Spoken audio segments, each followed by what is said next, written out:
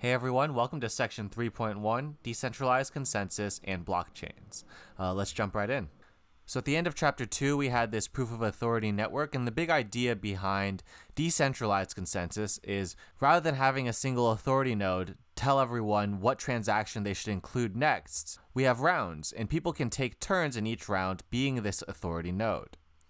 So if we look at this spinner, we can sort of represent this idea as everyone having an equal chance of getting picked by this spinner, and whoever gets picked is a one-time authority node who gets to propose the next state transition everyone should apply to their state. So let's walk through the life cycle of a transaction in this system. So let's say Alice wants to send $100 to Mallory. So Alice will create the transaction, Alice will order it with her nonce, and sign that transaction, put it in a packet, and send that packet to all of her peers. Mallory will receive the transaction, will verify that the signature is valid, and will add it to this collection of transactions in a transaction pool, which is really just a set of pending transactions that are, they're all valid transactions, but no authority node has declared that these transactions should be included in everyone's state yet.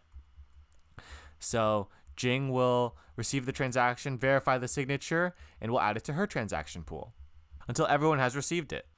Now, in an asynchronous environment, some people might not receive the same transactions, and everyone's transaction pool might be a little bit different.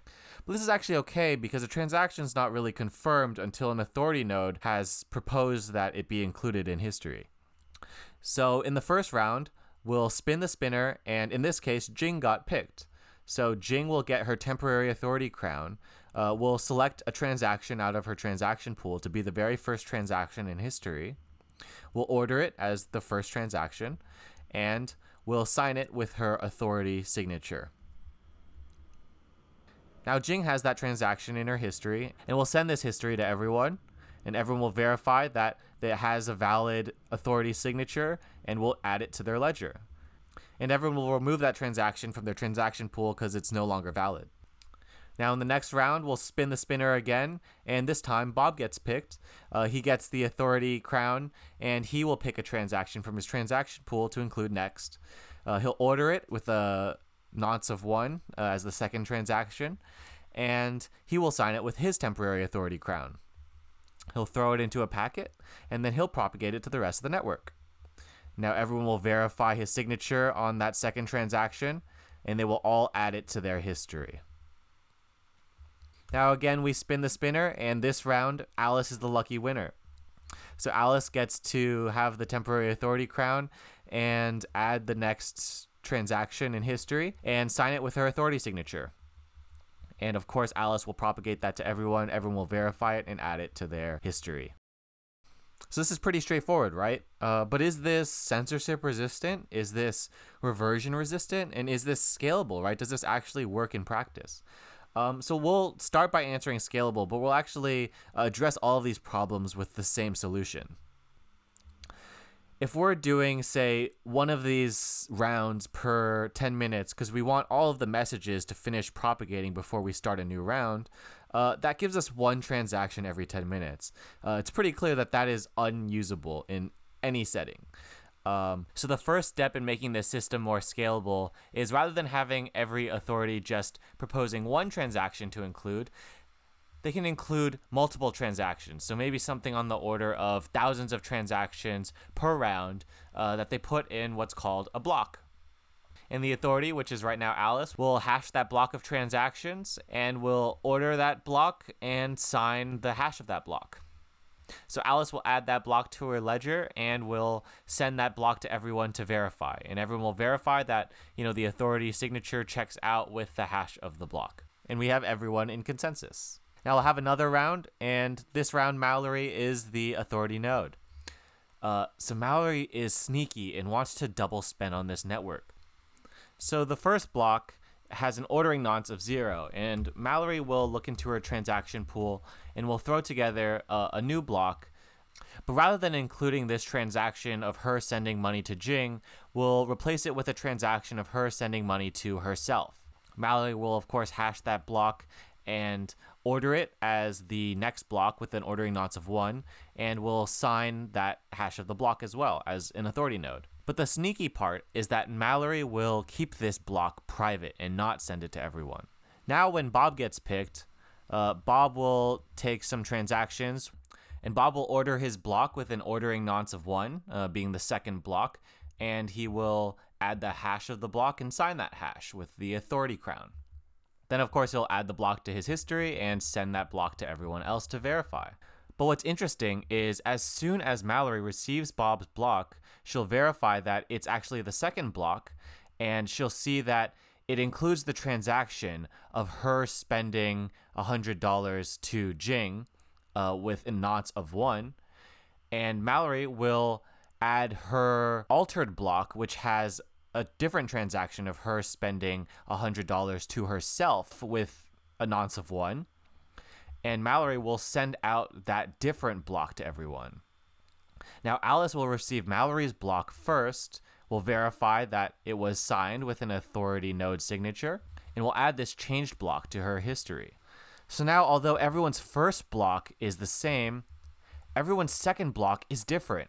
Mallory and Alice think that Mallory's transaction with a nonce of 1 is Mallory sending $100 to herself, but Bob and Jing think that Mallory's transaction with a nonce of 1 is sending $100 to Jing.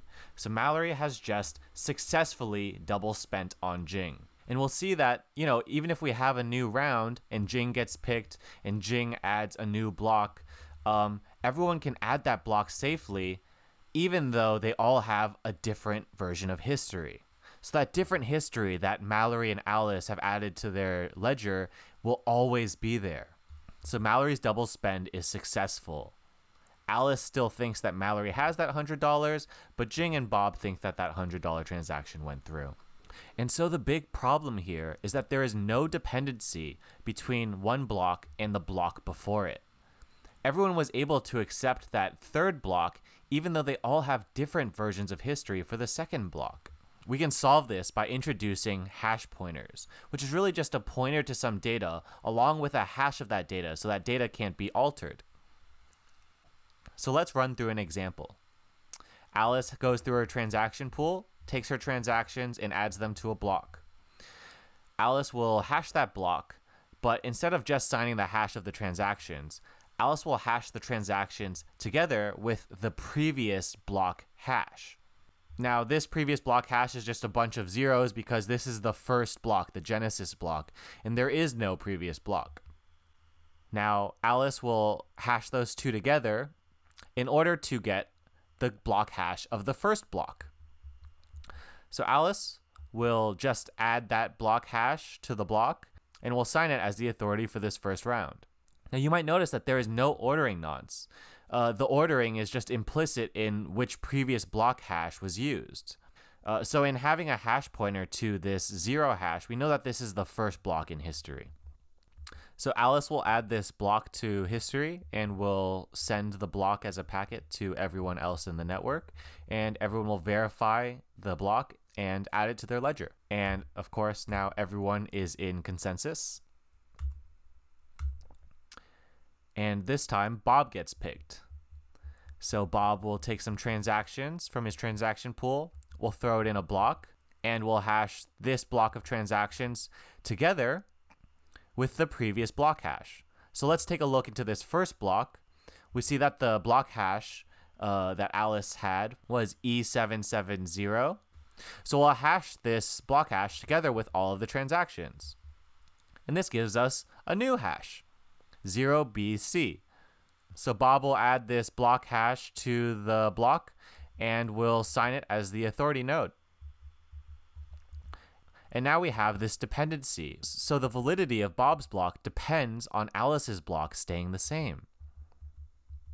So Bob will propagate this second block, and everyone will accept it, and everyone will be in consensus. Now, if we fast forward a little bit, everyone now has 4 blocks in their history.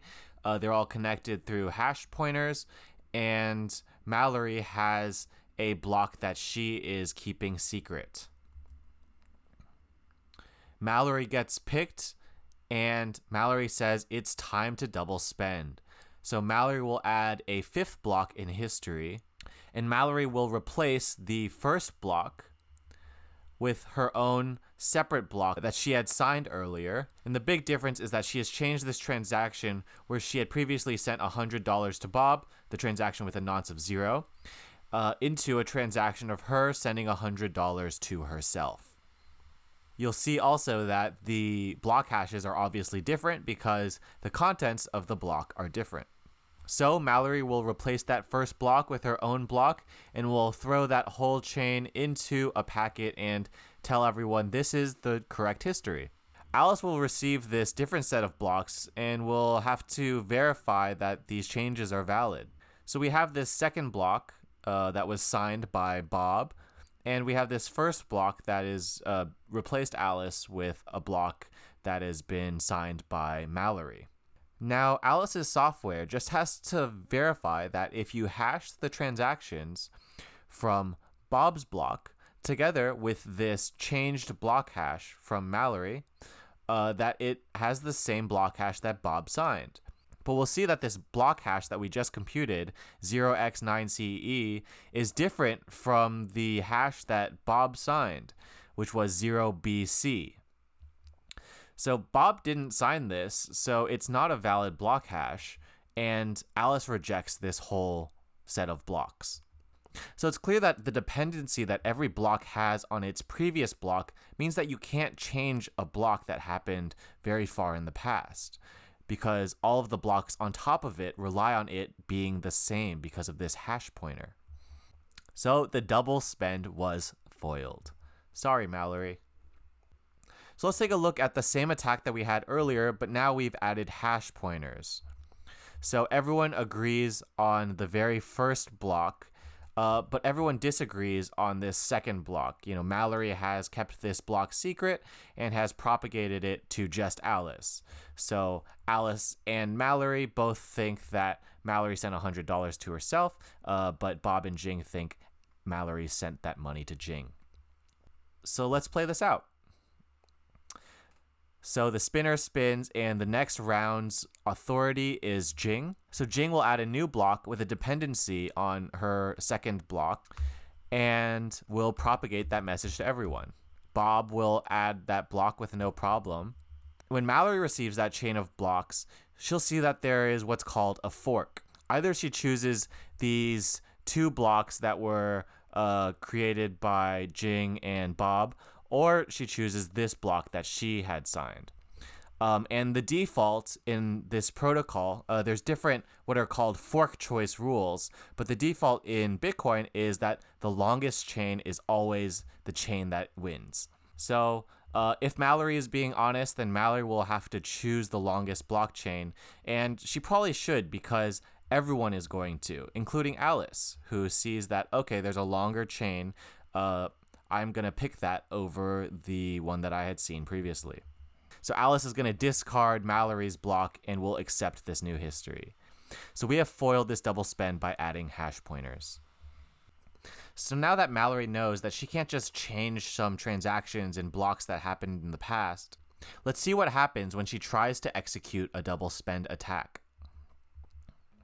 So the spinner spins, and Jing is the authority of the first round. So Jing will add a block and send it to everyone, and everyone will agree that this block is the first block in history. Then Mallory gets picked, and Mallory will try to execute a double spend. So Mallory will create a new first block that probably replaces one of the transactions that she had included in Jing's block and changes it to either spending it to herself or spending it to a different person. So now Bob gets picked. Bob will add a block to history. Bob gets lucky, gets picked again, adds another block to history. Alice gets picked, and Alice adds a block to history. And then Mallory gets picked again, and Mallory will add a block that has a hash pointer to her double spending first block. Now Alice gets lucky, and Alice gets to add a new block. Now Jing gets picked, and Jing adds a block to this longest chain. And then Bob gets picked. Bob adds a new block to the longest chain. And Alice gets picked again. Alice adds a block to the longest chain. And then Mallory gets picked, and Mallory adds a block to her fork. And what we'll see is because 3/4 of our participants are agreeing on the longest chain and Mallory is off doing her own thing, we'll see that all the transactions in the first block have 8 confirmations, meaning the first confirmation is when it's included in a block, and second confirmation is when a new block is built on top of it, a new block that has a hash pointer to that block. Third confirmation when a new block gets built on top of that one, and so on and so forth. And because there's so many confirmations on this longest chain, the chances of Mallory catching up at this point is very low, less than 5%. Even if Mallory, keeps building blocks on top of her shorter chain forever. What we have here is called probabilistic finality. There's no 100% guarantee that the transactions in the longest chain right now will be in the longest chain in the end. But we can say with very, very high probability that the longer the longest chain gets, then the fork of a malicious actor trying to double spend, then the lower chance there is of that transaction in the longest chain getting reverted. And we owe this all to having this chain of blocks, these blocks that all have hash pointer dependencies on one another, so you can't change history without changing everything that happened after it. We call this the blockchain. There's a lot of hype around this term, but really all it is this data structure of a list of blocks that are connected through these hash pointers, and each block has a dependency on the block that came before it. So this model would be perfect if we were able to assure that each person only got one vote. But this model of having this spinner with everyone having an equal chance of getting picked isn't actually very practical. So we'll talk about what innovation Satoshi Nakamoto introduced in the Bitcoin protocol, which was introduced in 2008, which uses proof of work to pick the next authority in each round in a fair way. And also, what's preventing Mallory from saying, hey guys, I'll pay you a couple bucks, or I'll be your friend if you just don't follow the protocol and mine on my shorter chain. So in order to prevent this, we need incentives for honest behavior. So we need people to be making more money if they're honest and they mine on the longer chain. And we need penalties for bad behavior, meaning we need people to lose money if they do intentionally malicious things like mining on a shorter chain in order to revert history for a double spend to go through.